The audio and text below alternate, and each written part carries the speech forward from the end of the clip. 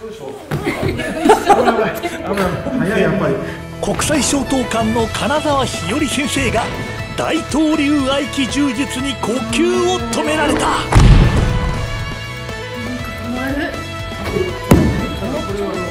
日和先生、高級で投げられちゃってるんですって。今日はその秘密に迫りましょう。怒りを見ているんです、なるべく。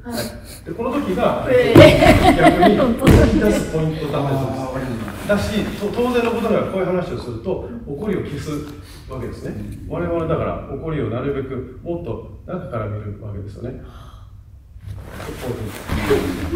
やるんですけど、タイミングとしては分かりやすいタイミングはせーので言っていただくんですけど、ここですね。この時にこうするとかけてあげる、ということですね。日和先生、怒りを消して。怒りを消して、いやいや、さっき頑張ったんだけどな。大丈夫です。よいしょって。よいしょ。なんで、どっちかというと、私も逆に怒りを消さないといけないので、私もこうやってやってると、もう分かりますよね。動き出して、僕もこれ消さなきゃいけないです、わざと。よいしょ。早いやっぱり。完全に武術漫画みたいになってきた。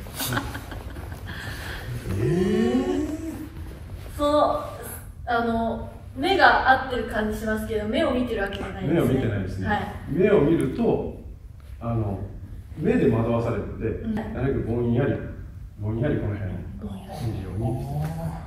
あとは今のタイミングじゃないですか。呼吸なんですけど、分かりやすいやつで、吸って吐いて。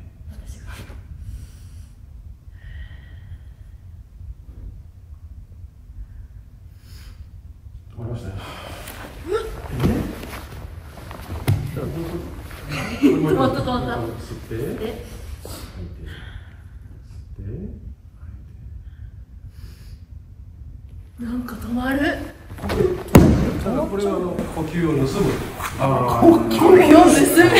なのでこれを技の時に、例えば取りに来てもらう前にやってると止まってるので書きやすいですし、あとは。うわー、やる感じ。抜けてますね。ちょっと先生、今は分かんないんですけど、相手の呼吸を止めてるんですか？相手の呼吸をこちらの呼吸に合わせてもらうという伝達作用を使います。これは握ってもらってるのも分かりやすいですよね。呼吸するときここも感じてるので。なので、通常音なんかさせないわけですよ。ですけど今はわざと吸って吐いたりしてもらってますけど、ここでもらおうかなと思って止めたけど止まるので、止まってる時がちょっと居つく時なんですね。でここではーっと吐いてあげると動く時なんで、そういうふうに呼吸を使ったりもします。そうじゃないとですね、結構重い人やる時が結構大変なんですよ。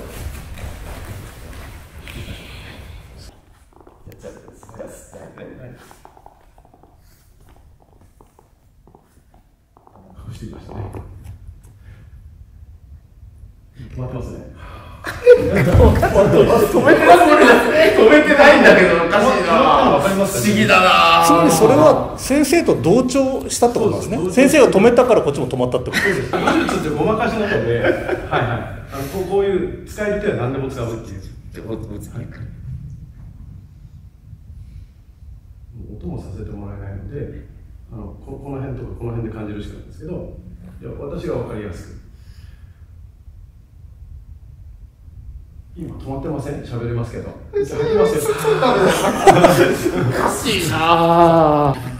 接触すると、そうです。接触すると余計ですよね。しやすいですよね。次難しいのが触らない中でやるのが難しくて、例えばじゃあ触らないこの辺を握りに来てするじゃないですか。こっちせーのでバシッと握りに来たとするじゃないですか。せーの、これで、いいですか、そう、これは何もしてないですよね。これは何もしてない。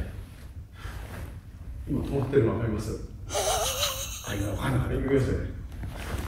今止まってるから動かしやすいですよね。これじゃあ何もしないと同じようにないですね。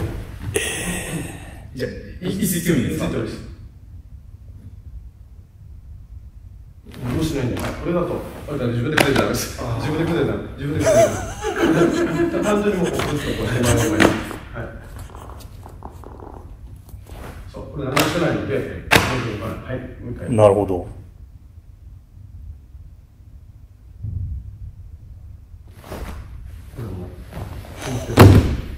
あ、本当だ、止まってますよね。止まっちゃったな。ひより先生、ちょっとやってみてください。難しい。うわ、ちゃやられないつもりいたんだけどな。そう、はい。次何もしないので、こんな感じです。はい。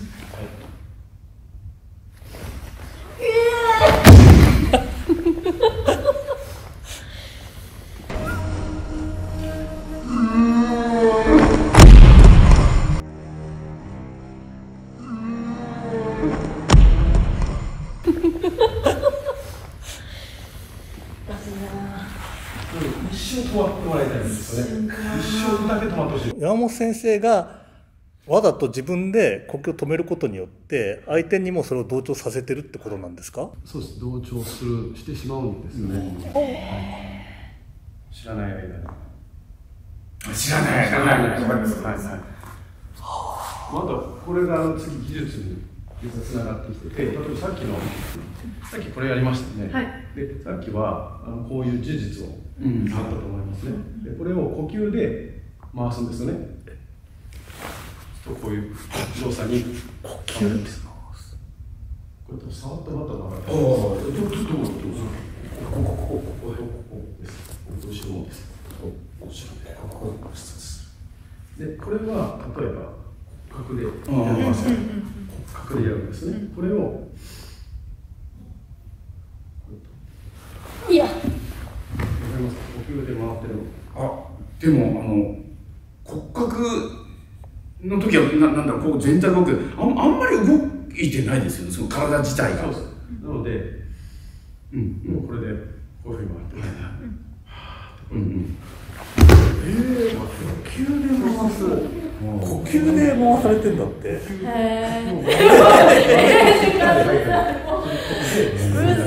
しい。でも回されちゃう。呼吸で回す。呼吸も使います、一緒に。なので今の呼吸だけしか使わないかったりしますけど、それを体幹を使いますし、なんか全部使えるとこ使えた方が、なるほど。で呼吸だけ使う方がなんか不思議に見えますけど、この接触というのはどれくらい接触、例えば手ぐらい接触してるとできるってことなんですか？はい、どっか触っていただければ、1、2とかちょっとしてもらっていいですか？手で1、どうです。そしたら普通はこうやって全部動かしますよね。はい。ここと。はい。いやー。ちょっともう埋め込むぐらいをします。はい。で、これを全部出すとあれなんで、こことここで動かします。本当だ。接点だけ。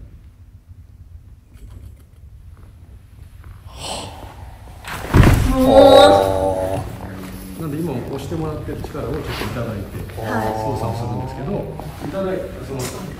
触っていただいて、こことここですね。これ全部こうやって動かすと指も痛いでしょうし、大変なんで、こことここ。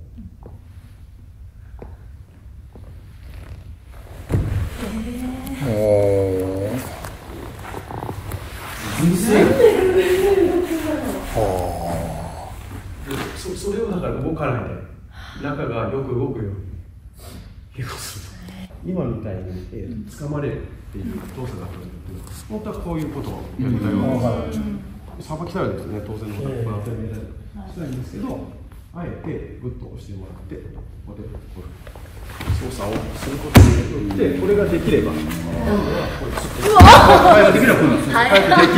っていうことなんです。これね、使わずにグッと掴んでる。でも落ちるところ分かってるので耐えられるんですよ。だし、多分この手も出てくるんで、一見こっちで制御しといてからしてあげると、こうやっていけるようになるんですよ。これを最初からやるとですね、どうしてもこっち行きたいんで、こういう動きとかになってくるのをなるべく中で操作しといて、こうやってすることによって動中が動ける。それ大丈夫でしたか？やっぱりひよりさんは本当にさっきも言ったけど若くて柔らかいからものすごい反応が、そういうのあります先生、もしかして。反射神経が速い人の方がよく技が効く。すごいですよ。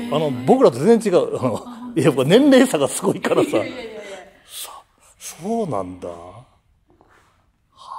で、こういうわざと座って動かないような稽古法が多い。先生、すっごい素朴な疑問なんですけど、先生はしびれとか正座してしびれだったりしてしびれますよ。一応するんだ。永久に座ってられるのかなと。まあ一応動いてますしね。ずっと止まってるわけじゃないんで。ひより先生、めっちゃもうブーンってなってたけど。なってましたか。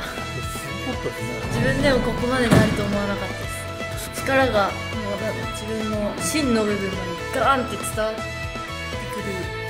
面白いですね。かからないしてみようか。この経験のためにね。だからやっぱりかかっちゃうね。面白いね。黒帯ワールド初登場、大東流合気柔術。いやー、びっくりしましたね。でも驚きはまだまだ続きますよ。次回をお楽しみに。Everyone is a hero in 黒帯ワールド。黒帯ワールドでは誰もがヒーロー。もちろんあなたも。それではまた黒帯ワールドでお会いしましょう。